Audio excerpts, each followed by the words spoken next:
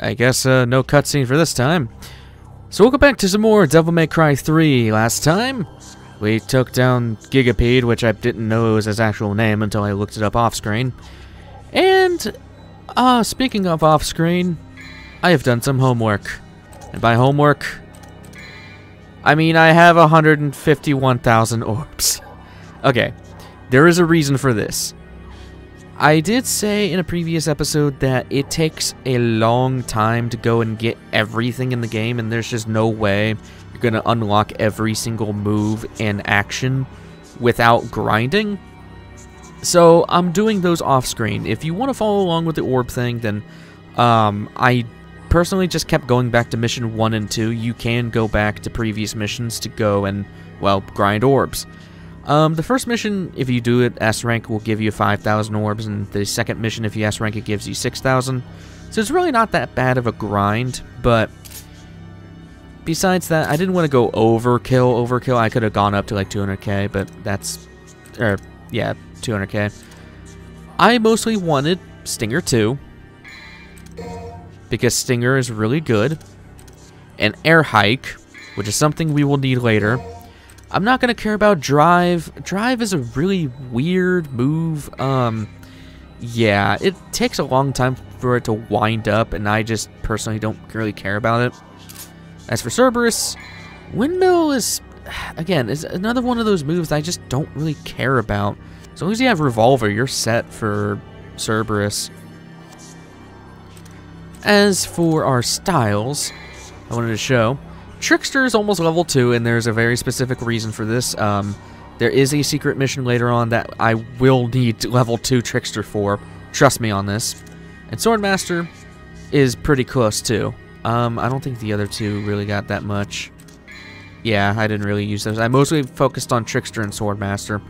But like I said, I will be doing those, well, mission 1 and 2 over and over again off-screen, just to try to level up the styles. That's the main reason I want to go off-screen and do it. But since we have a bunch of orbs still, I don't want to go overkill with it, but I think I'll at least buy a blue orb or two.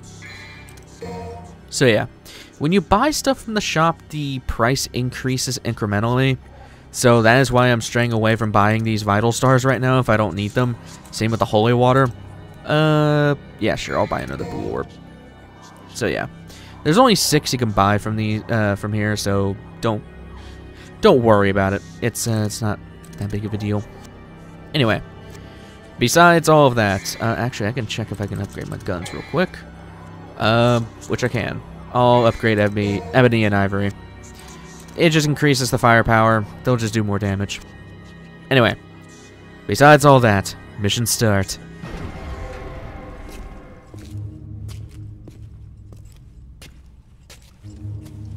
Thanks for destroying the lock for me, devil boy. And welcome to hell. Please accept my gift. Don't be humble. Just take it. After all, we're buddies, aren't we?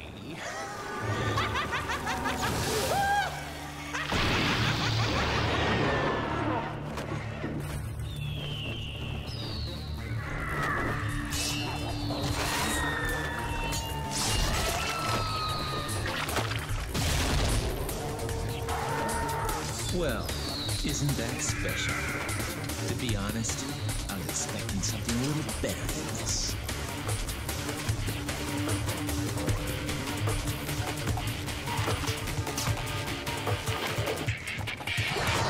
Here we go. These things are gargoyles, and they are freaking annoying.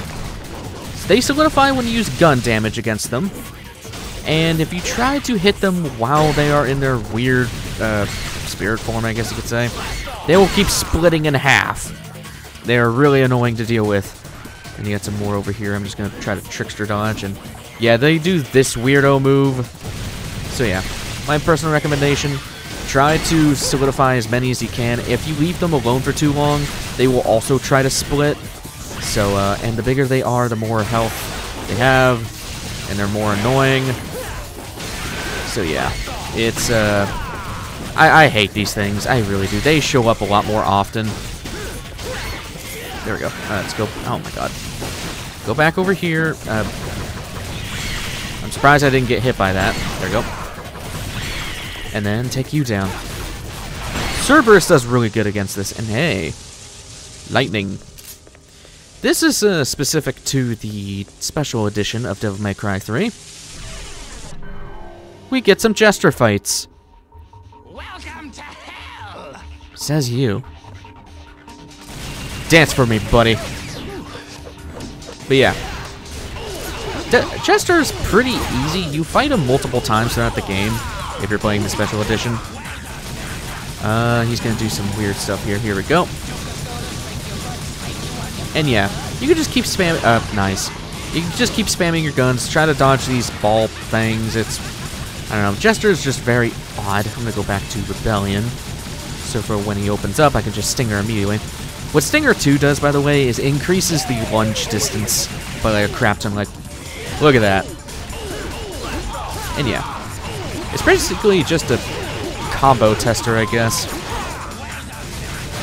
There we go. And then, what's this one? Oh, balls randomly all over the place. If you see the green ones, you can break them for a green orb, but it's really hard to hit, and it's very awkward to hit that thing, so I am just gonna not get hit. Holy moly! There we go. Revolver. Ooh! There we go. Also, I never explained how you do that jab move. You basically have to keep spamming the attack button when you do your stinger. So that's why I keep accidentally doing it, because I'm a very bad spammer. There we go. And go down. Oops.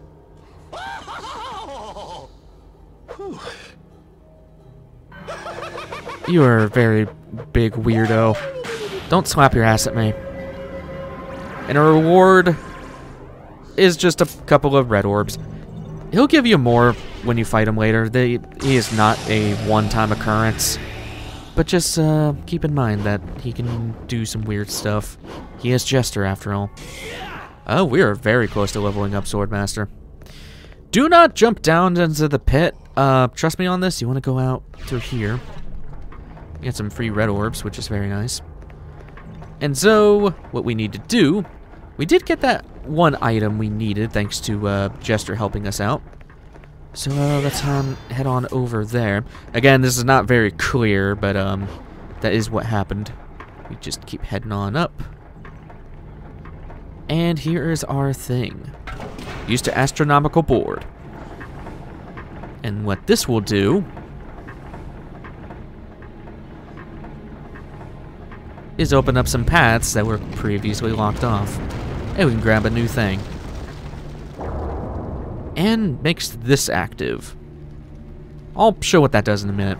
Also, I was re-watching the first episode. I never explained what the other style thing was without the freestyle stuff. Also, first of all, Vajura, model of an ancient weapon used to control lightning. This is merely an ornament. Yeah, cool weapons that you can't even use.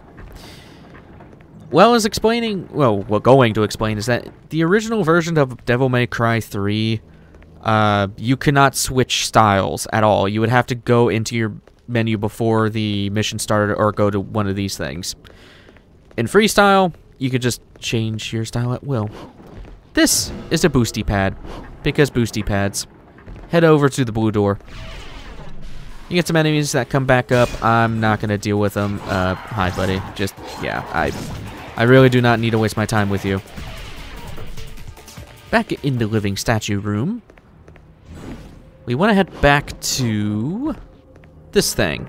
Again, this is not clear, but kind of an homage to Devil May Cry 1.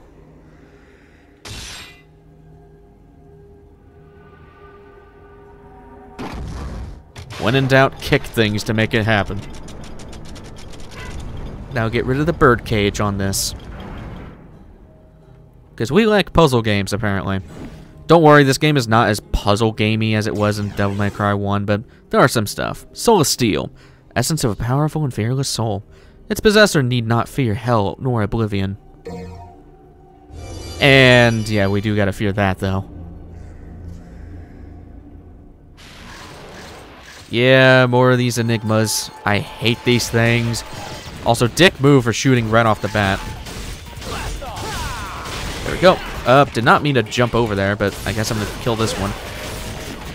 I am glad I dodged when I did. I want those red orbs. Try to dodge these green guys. I don't know their exact names. There we go. Go back to Swordmaster since we're so close to finishing that. Boop. Okay, that looks cool. I was hoping I was gonna hit him. Nicely done. There's more enigmas. Hello. Alright. Just try to take you down. Boink. Nice thing with these enigmas is that they don't really try to attack you if you're close to them. Ow. I say it's the one away from me does. Alright, you die. You're being annoying. Booyah. Yeah, I hate those things. Where is there another one? Yes, there is. Gotta love them being in weird spots. Easy. Like, they're easy to kill. They're just annoying. So there's that. I guess we could go out from there, but we could just go back through the doorway we came from because we just need to go. Oh god, just a little higher up. So we'll just make our way back through here and dodge these guys because I could really care less about what you're doing, bro. I have other business to attend to. So back into the central tower. Also, yeah, we have a double jump now. I forgot to explain what air hike does, but yeah, that's what air hike is. And there's only a few weapons in the game that actually gives this ability to you, and it's really, really needed, like immensely so. Anyway, we gotta. Why did I come back through here? I don't know. Why did I do that? Need to go up here. And yeah, air hike just helps out with the platforming a ton. This door is what I was thinking of. And yeah, now that we have that soul, we can walk in the middle of the air. And you have a combat adjudicator for Cerberus. If you tried to use Rebellion, yeah, icy cool to the core. So yeah, let's give it what it wants. Luckily, you can use Swordmaster here, which is nice. Should be able to get the A rank. There we go. Just use different combos that you can think of. And there you go. Oh yeah, we put it into this thing. Soul of Steel. Elaborate door much. And Surge of Fortunas. Or Surge of Fortunas. In here is actually a secret mission. Go touch this thing right here. This is kind of annoying. You gotta kill the Enigmas without getting hit. So yeah. I recommend Stinger. And wait. Okay. Wow. That is unforgiving. Wow, that is very unforgiving. I was gonna say, like, try to kill one. And then Trickster. God damn. Okay. They do not want to give you a chance. Also, if you try to Royal Guard it, it counts as a hit. Okay. Dodge those two. Good. And hopefully the other ones will lay off. There we go. Stop that one from hitting me. It's kind of luck of the draw with these ones because sometimes they'll just stand around and watch you, and then sometimes they'll just auto-lock you to death. It's really stupid. So yeah. At least it's very easy, but still, it's kind of annoying. Just get rid of this thing. Let's activate the elevator. And yeah, pretty simple. But I guess on our way up, we're gonna have some friends. And to which I say I actually recommend using Cerberus here. Because of this move. There we go. Really close to Swordmaster level 2, man. Come on, give it to me. Boop. Just jump and get rid of that. And you kind of do want to be quick about killing these guys, because they can weight down the elevator and make you go all the way back down. Come on, buddies. Boop. I think if it's more than 4 at the same time, they'll weigh it down, so it's not that big of a deal. Anyway, up to the top. And keep in mind of this little area for later. So, I'm pretty sure we got all the blue orbs we can get, and right over there is a boss room. Very peachy indeed. So, get some free red orbs by destroying random crap, because Dante likes destroying random crap. I did not know you could destroy the axe. Wow, okay. So, here's one thing I will do. Just in case bad things happen, I will buy a Vital Star. This doesn't disqualify you of anything, but still, having one on you is at least something. So yeah. I'm hoping I can do this, because I have not fought these guys in a while. Firestorm Chamber.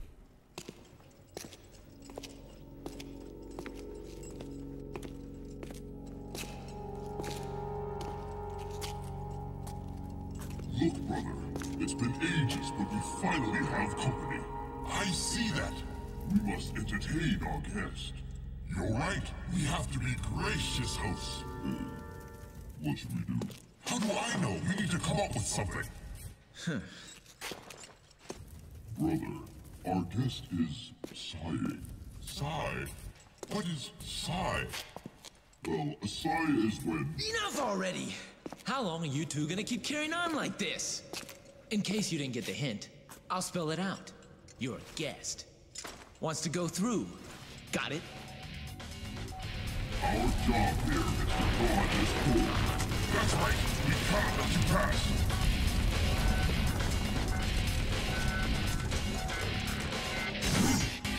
You guys are a couple of dorks. Agni and Rudra. These guys are actually really interesting. So, oh god, okay. I'm going Trickster. So yeah, what you can do is focus on one. This is the fire. Remember when I was saying that different... okay, I did not mean to do that. I keep forgetting that I'm on actual Trickster. There we go, dodge. Remember when I was saying that different weapons actually have different elemental affinities? Agni here is weak to ice.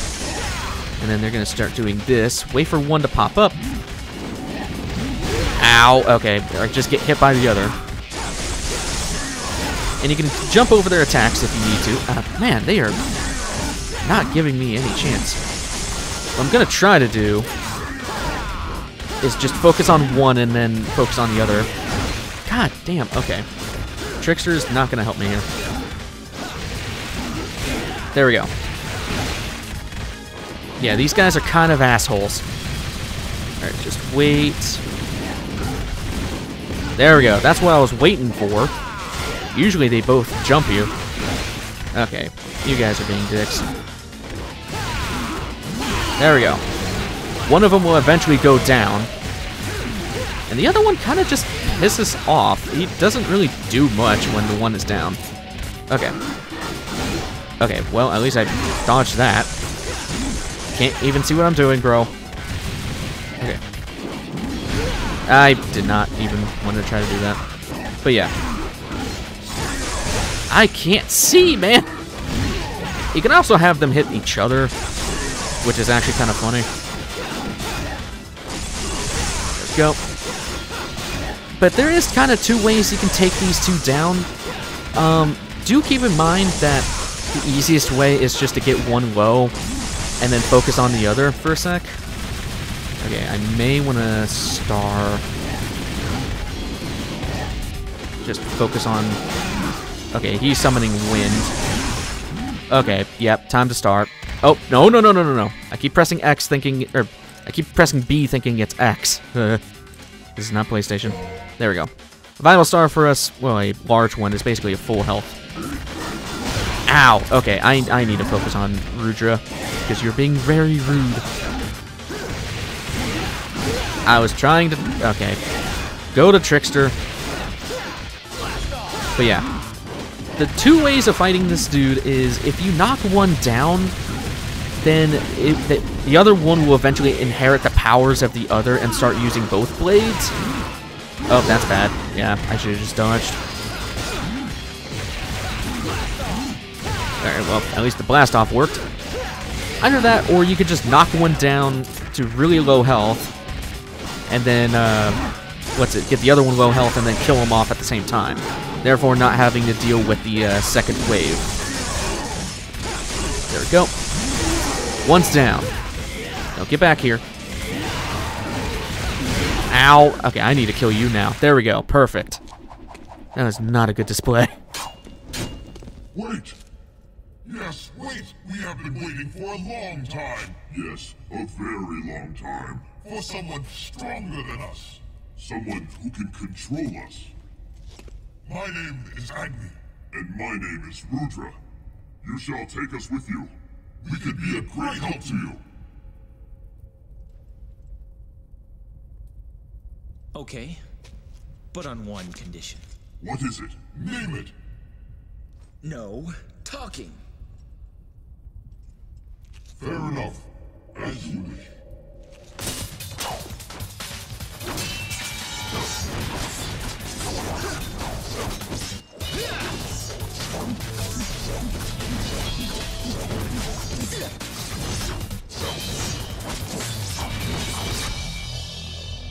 Impressive.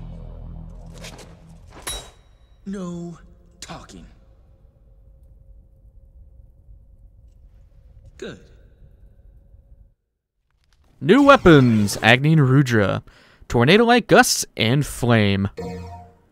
So yeah. Oh, and, wow, that's, Trickster leveled up. How did Trickster level up before Swordmaster? Okay, whatever. Basically now we have, air hike. Well, not air hike, but kind of a vertical air hike. You can do a dodge in the middle of the air, which is very nice. And then you can do double dash. So yeah. How the hell did Trickster level up before Swordmaster? Whatever. I'll show you that. There you go. It's kind of like a weird vertical dodge in the air, and we can dodge twice. This is important for later. I want to show... You can also do... Okay, maybe not. So Agni and Rudra have the elemental affinities of fire and wind. And they're really cool weapons.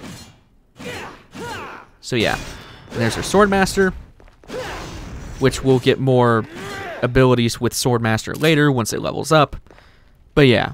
Agni and Rudra are really good. But there we go. Mission clear. I probably did terrible because I used... Yeah. Like I said, I am not going to stray away from using items or anything like that, like Vital Stars. I'm not going to abuse it, but like 1 or 2 is not going to hurt. It's better than using the holy water.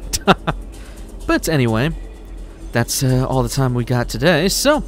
Next time on Devil May Cry 3, we'll keep going ahead with our new weapons in our power. I will see you guys in the next one. Take care.